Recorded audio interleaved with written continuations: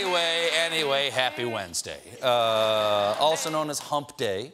Speaking of which, Stormy Daniels. Daniels, thank you very much. Daniels is trying to get out of an NDA she signed with Trump, but she must be confident because she already sat down with Anderson Cooper for a 60 Minutes interview, and the nasty rumors about what she told him are already flying. One journalist has heard that Daniels suggests that Trump likes it when women aren't nice to him, treat him in perhaps denigrating ways. Well, I knew Trump was a bad president, but I didn't know Trump was a bad president.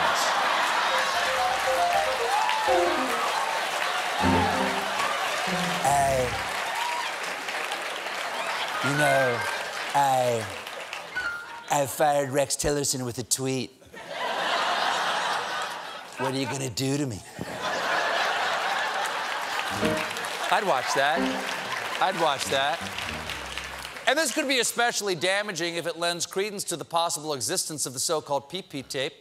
And there's been plenty of hints out there. I mean, just look at this actual mattress ad he made a few years ago. So what do you think of my Trump Home mattress collection by Serta? Finally, the same luxury and comfort I demand in my hotels. I think you're gonna have hookers pee on it. Listen, why don't you come work for me? We're gonna need a tougher mattress. And, hey, they make a fine bed. They make a fine bed. I can't believe we just found that footage today. We've been wanting to make that joke for a year. And hey, there's more turnover at the White House. In addition to Rex Tillerson, Gary Cohn, and Hope Hicks, we also learned that Trump's personal assistant was just fired. Although he was actually escorted from the White House on Monday, I assume he wanted to beat the rush.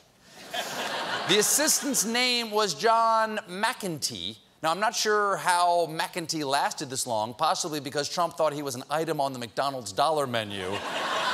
I'll take 4 McEntees with extra cheese.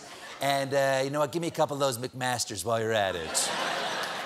Now, details are still coming in, but apparently McEntee was fired because he is currently under investigation by the Department of Homeland Security for serious financial crimes. And that's Jared Kushner's job. McEntee wasn't allowed much dignity on the way out either. He was removed from the White House without being allowed to collect his belongings and left without his jacket. Although, it's still better than when they made Sean Spicer leave completely naked. So, he looks good. He looks good. He looks really good. So, Trump is now without a personal assistant, but he's already had one qualified applicant apply for the job, Tex Rillerson. We got a great show for you tonight. Paul Giamatti is here. Right over there. But when we return, I get some much-needed therapy. Do stick around.